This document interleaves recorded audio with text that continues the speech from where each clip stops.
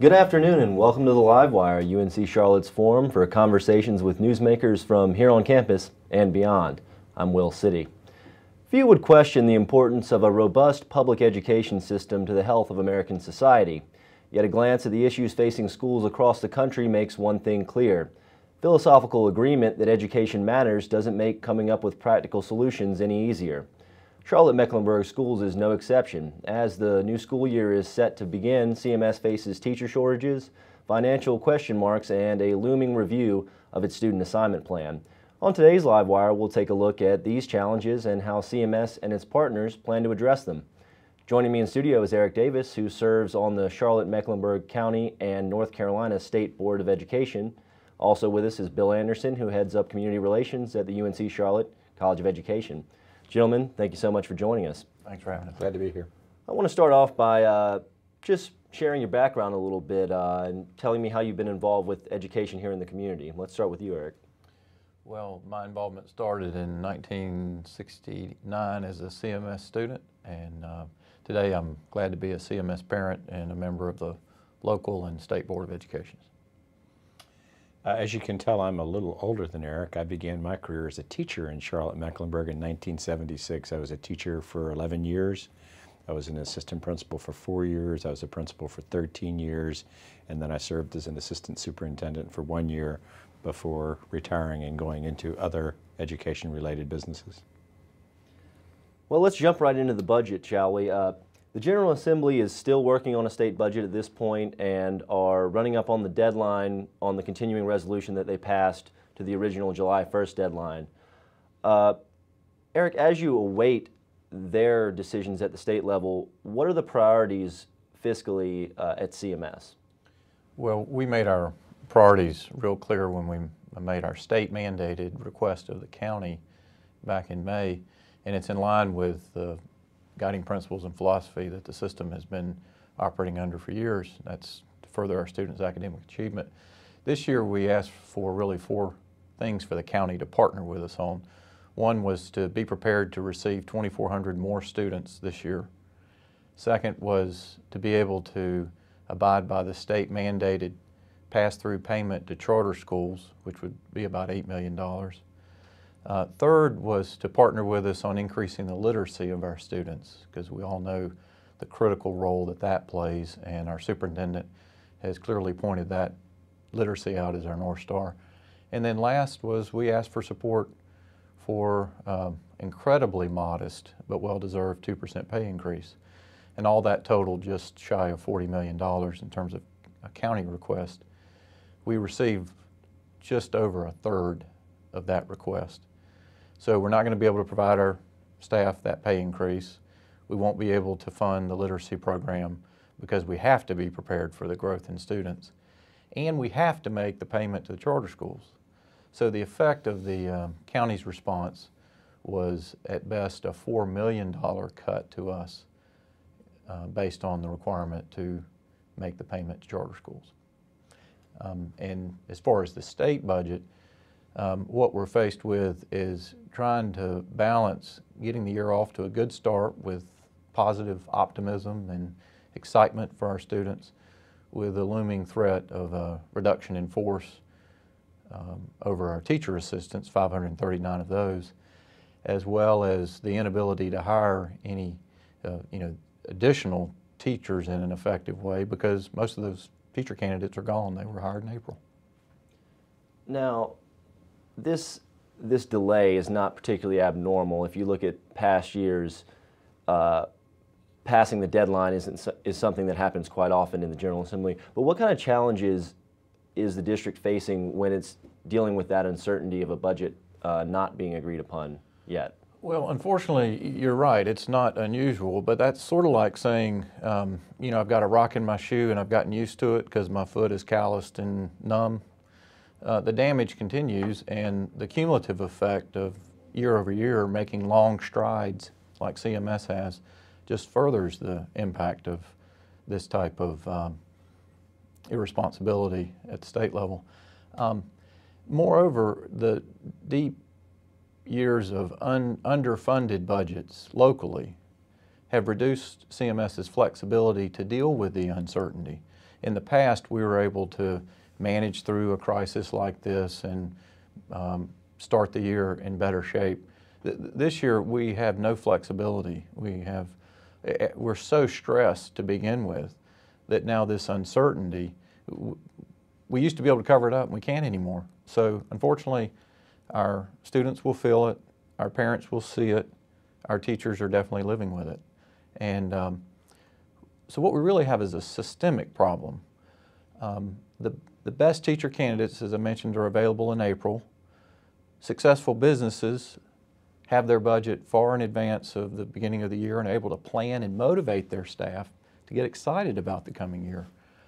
The fact that we would have a budget at earliest in July is difficult at best. The fact that school starts week after next and we're still wrestling with these issues is a catastrophe. Now, Bill, I want to ask you, once the budget is finalized, what's the role of the College of Education and other outside groups in filling the needs of CMS? Well, I think that paying attention to, first of all, UNC Charlotte is a regional university. And so while CMS is a very big partner in the very large district, we have a number of other districts that are close by that we also have very strong relationships with. So I think it's important for the university and the College of Education to listen to our partners, to hear what the needs are in Cleveland County and Rowan County and Cabarrus County, as well as CMS. But when I think about needs in CMS and I think about what is the College of Education doing now, I immediately think about two things. One is the early college program that's on our campus, which is the STEM school where we have young students age 14 to 18 that are basically getting their high school education on our campus. It's been wildly successful. The wait list is in the hundreds. I think about another initiative that Eric spoke about just briefly, and that is the literacy initiative. And while it's unfortunate that that was not funded with county dollars, the superintendent has begun something called her North Star Literacy Project, and she is asking different organizations throughout the community to support a specific school. The superintendent's going to be meeting with the entire faculty of the College of Education and challenging us to become engaged with one elementary school. So we're really looking forward to that as well. Now, we've heard articulated from leadership at a number of levels that CMS is positioned, and the Charlotte area is positioned, to be the best school district in the country. Is that an overly ambitious goal, or is that something that's possible?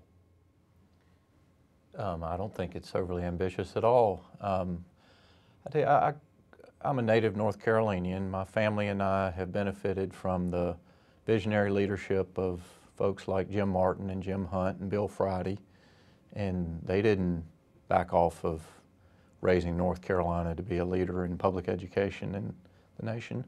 As a child, I remember watching the Apollo moonshots, and we were led from being behind the pack as a nation in the space race to being the leader by a young, ambitious president who challenged us, who put his own personal reputation and our nation's at risk and said, we can do better, and we will do better if we work together.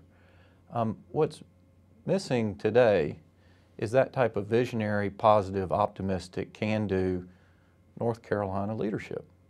And we need that statewide. We're working hard as 9 members of the Board of Education and along with our superintendent, Ms. Clark, to provide that same optimistic leadership here in CMS. I don't know about you, but I don't want to be second to anybody. And my child and your child don't deserve to be second. I want to be the best. Let's get on with it. What are your thoughts on that question? I would agree with Eric, and I think Eric's point about leadership is incredibly important. I think one of the challenges that we have today is that North Carolina, for many years, was perceived as a leader in the Southeast in vision and education, and we'd like to get back to where we were at one time. I think we've, that's been a challenge for us lately. Let's shift topics now, and let's talk about these teacher shortages that the district is dealing with. What's the outlook right now as the school year is quickly approaching, Eric? Well, I think first we ought to keep it in perspective. As of today, we have 347 vacancies. All but 147 have recommendations. And those are too large numbers because they're not zero. But 98% of our positions are filled with energetic, optimistic teachers looking forward to our students' arrival on the 24th. Many businesses would crave to have a 98% rate. So I think the focus could be on that more so than on the vacancies. But given the vacancies, our team is working incredibly hard to find teachers to fill those few remaining ones. It goes back to my earlier point. Our best opportunity to hire the best teacher for your child is in April and May of the year. Our best opportunity to recommit to that teacher that helped your child pass that end of grade test and move on to the next grade or receive their high school diploma is in April or May of each year when other districts are trying to pick them off. What would help our system fulfill those vacancies is to have a budget and a plan in the spring of each year, much as Virginia has. The second thing that would really help is the same thing that successful businesses have.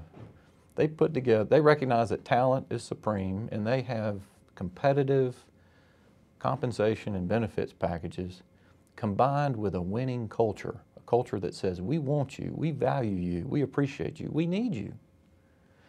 Those would be the tools that would enable our principals to more effectively and quickly staff our schools. It's certainly encouraging to hear that perspective. On a broader level, Bill, I know you and I have talked about declining interest in the teaching profession, and that culture, I think, is something we at the College of Education are striving to capture as well. What's the college doing to remind people how rewarding and appealing a career as a teacher can be? Well, I think that you've asked a great question because that is a high priority for the College of Education. I mentioned earlier that having those relationships with our local school districts in our region is incredibly important, building those bridges, building those relationships, and I think most importantly, having UNC Charlotte go out to the high schools in our region and talk to students who are considering teaching as a profession, encouraging them to take on the profession. As of being a former teacher, it was the best job I ever had. It was extremely rewarding, a very noble profession, but due to some of the external factors that we're facing today, there is a decline, and it's not just a decline in Charlotte and the Charlotte region, but it's a national decline. UNC Charlotte has done pretty well, but we can do better. I think another great thing that we have is our campus. And if we can get these young students as juniors and seniors to visit our campus, come to our College of Education, talk to some of our students, talk to some of our professors, see the student union, see the campus. Our campus has really changed in the last few years. I believe that's a great place for us to be, to encourage these young people to come here. But they need to see us. They need to hear us. They need to see the campus. And I'm convinced that we will see an increase in our enrollment. If I could add one other thought. One thing that makes it so challenging to fill these positions, despite the great efforts of colleges like UNC Charlotte, is our high turnover across the state.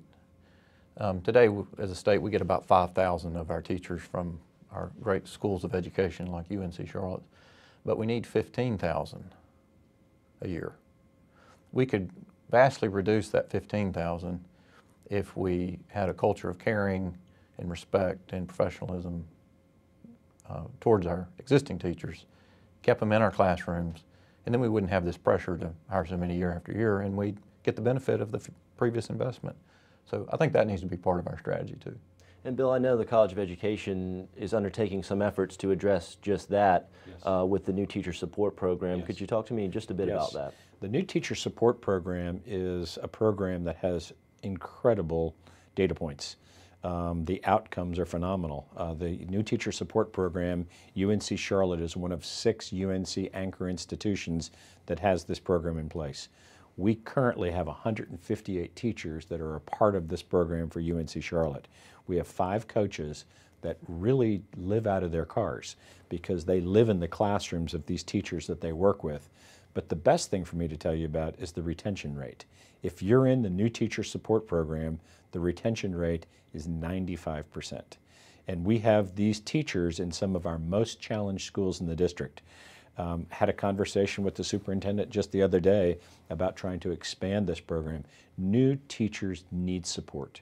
They need mentors, they need coaches, they need people to help them. A very wise principal friend of mine, my mentor actually, told me something years ago, and he said the most important thing you ever do as a principal is, number one, hire a teacher. The second most important thing you do is keep a teacher. Retention rates are nothing to brag about right now, so anything we can do to help retain these teachers is incredibly important. So the new teacher support program is a real feather in the cap for the UNC Charlotte College of Education. Now, we touched on this a bit earlier, but I want to return to STEM education, science, technology, engineering, and mathematics. Superintendent Clark noted that in 2011, North Carolina universities only graduated one physics teacher. And that same year, at a national level, only 1/3 of American primary school students were proficient in science and math. What's the importance of addressing some of the shortcomings in STEM education and in improving STEM education at CMS, Eric? So I must admit I'm pretty biased. I'm a professional engineer in North Carolina and come from a line of engineers in my family. So, you know, I'm immersed in it. You know, engineering is at its core a problem-solving discipline. It might be building a bridge or a road or a building, launching a rocket into space, whatever. It's problem-solving. And our problems in American society and in Charlotte are becoming more complex and more challenging every day. We need more problem solvers. The other skill that engineering brings is the ability to take a complex issue and describe it in simple, everyday terms so that the majority of us can understand it and participate in the solution. Those skills, far beyond quadratic equations and stress and strain, are what we need as a society from a science, technology, engineering, and math curriculum. Yeah, we need to improve our infrastructure and we need to invest, as our governor wants to, in North Carolina's future and infrastructure. But it's those skills of problem solving and communicating and moving us forward that's so critical. As far as the teachers, the one physics teacher, most of our world operates in a supply and demand situation, but not public education. And that's one of the things we could adopt from the market, is we should recognize where we have greater demand. We should create incentives, greater opportunities, benefits for going into those high demand fields. What I've discussed with Bill and with Dean McIntyre here at UNC Charlotte is let's create a continuous loop. Our graduates are their incoming freshmen. Their graduates are our teachers. We are in this together, and no more important than in STEM. And so this interdependency, continuous loop, fostering partnership in STEM is a critical way to meet that need. Thoughts? Yeah, I had mentioned earlier that one of the responsibilities of the College of Education is to listen to our partners, and our partners are the regional school districts. When I go out and talk to superintendents and ask them about what are their greatest needs, what are your shortages, I hear the same thing from every superintendent. Middle school and high school, science and math, they're at the top of the list. UNC Charlotte is doing something very concrete to address this, which I mentioned earlier, and that's the early college that's on our campus. That is an example of pure collaboration between CMS and the University of North Carolina at Charlotte and the EPIC program to develop these teachers, to develop these engineers, and hopefully more science and math teachers. That has been wildly successful. Public education, traditional public education is changing. And I think CMS is on the front line of addressing some of these needs and finding what do parents really want and then making a school that works. a lot of the early college initiatives that CMS has taken on have been hugely successful.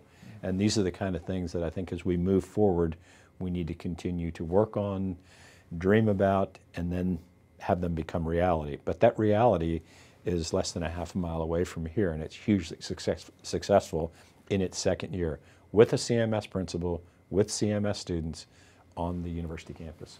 We're so thankful for UNC Charlotte for being the partner with us in that early college school, and for the county and for the voters of Mecklenburg County approving a bond that enabled us to create this opportunity. My only regret is it's so small. We have a wait list of probably more than 400 students wanting to get in this thing. You know, we need to grow these as fast as we can because our students need it. And since I have you here, Eric, I'm going to ask you about something that I know most of our local audience will be interested in, and that's CMS's process of reviewing the student assignment plan. Could you give me an overview of where the district's at now and what you foresee over the next year or two? Sure. So at our meeting Tuesday night, we had a number of citizens speak to us about the need to increase diversity in our schools, and we certainly must do that. The concentrations of poverty are incredibly damaging to our students and overwhelming to our teachers. But at the end of that public comment period, there was also a citizen who spoke about a desire to go to a school closer to his home. And so in one night, we saw two of the poles that we must operate within, increased diversity and proximity. Earlier in some of our discussions, one of my colleagues eloquently described the point of view of a parent who is dissatisfied with their homeschool assignment, and some of which have found relief either through magnet schools or charter schools. Another colleague, equally eloquent, spoke of the parent who is satisfied with the homeschool, but don't you mess with it, because if you do, I'm out of here. I'll go to a charter. Again, those two poles. I think that the third piece is that at the end of the day, assuming the parent has the capacity and the opportunity, the parent will make the choice, the final choice about where a child goes. So what I think this effort will take is, one, to recognize that there is no single policy that can span those entire spectrums.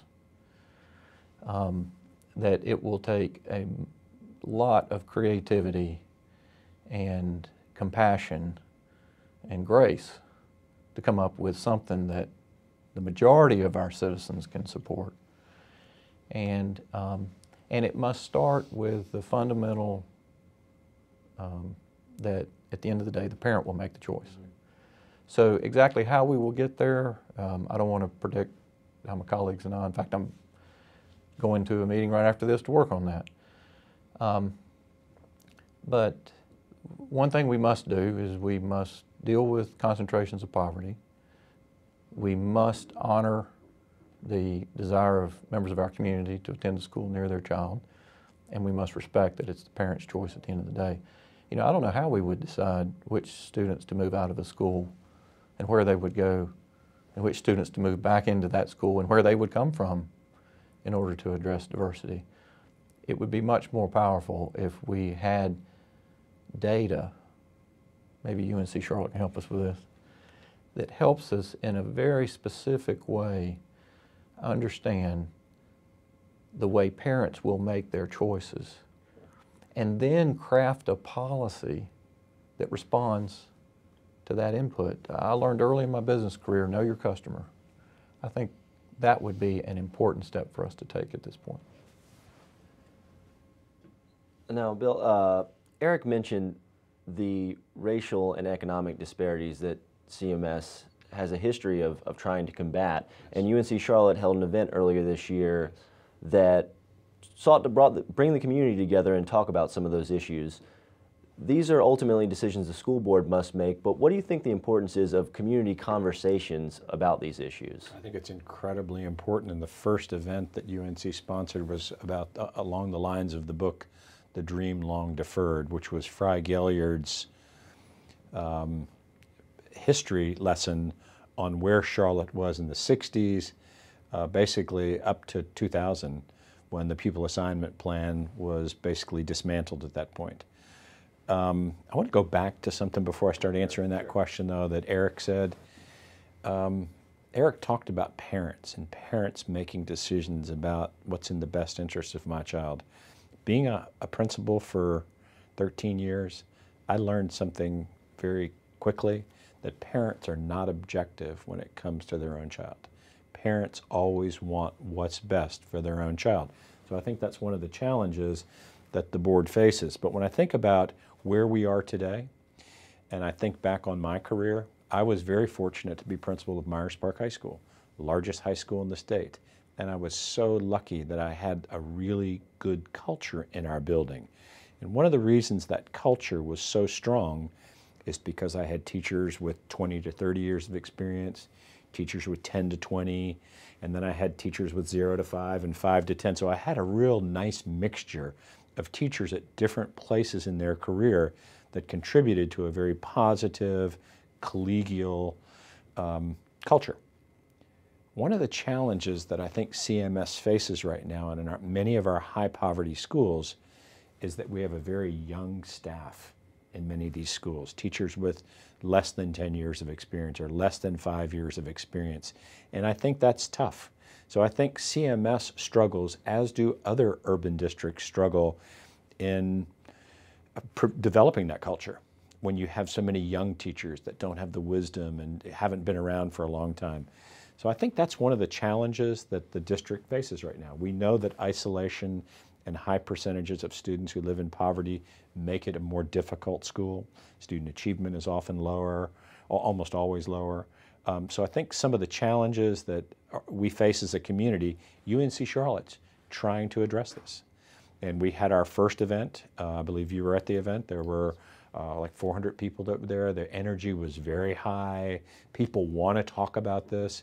And UNC Charlotte's going to be sponsoring a second event. And the date's not finalized, but a second event, it's going to be called the Grandchildren of Brown.